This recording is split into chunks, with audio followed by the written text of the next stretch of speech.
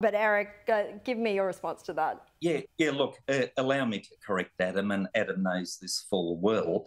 Our head of state is the Governor-General of Australia. He is an Australian, in Australia, full-time job. King Charles happens to be our sovereign. Now, Gough Whitlam himself agreed that the Governor-General is Australia's head of state.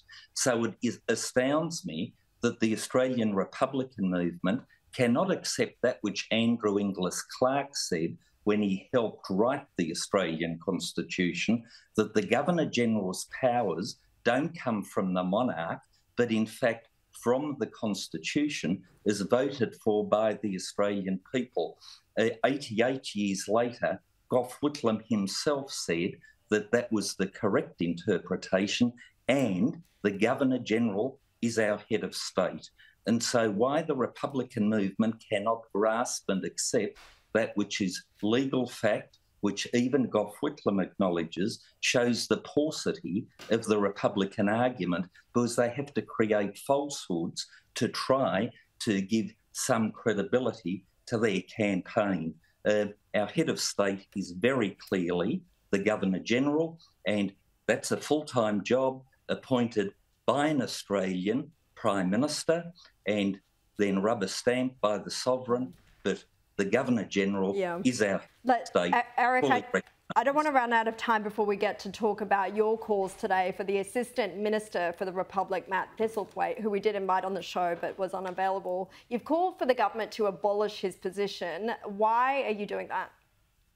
Well, it seems somewhat incongruous that somebody that has sworn allegiance to the constitutional monarchy is then committed to its abolition.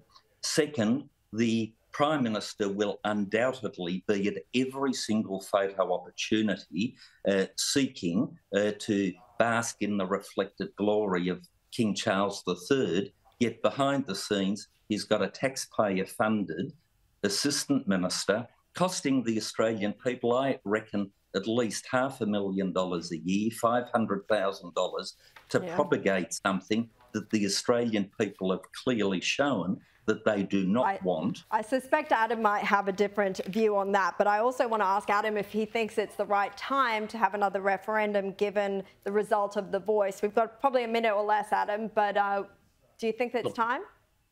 Completely separate issues. It's time for Australia to ask if in 2024 we should have a King Charles of Australia who doesn't consider it to be a full-time job, a head of state who doesn't even reside in this state, a head of state whose loyalty is not to this state first and foremost. 3 simple criteria to be Australia's head of state. 1, you should be from Australia. 2, it should be a full-time job. 3, you should be unquestioningly loyal to that country. King Charles of Australia satisfies 0 of those 3. It's time for Australia to start having a mature conversation about whether in 2024 we want to be one of 15 countries in the world with King Charles as our king. Wonderful gentleman. I mean no disrespect to him. In 2024, that's just not where Australia's at. Well, I think we're ready to have the referendum tomorrow now that we've heard both sides of this tonight very quickly. Thank you, Eric, and Adam Spencer as well.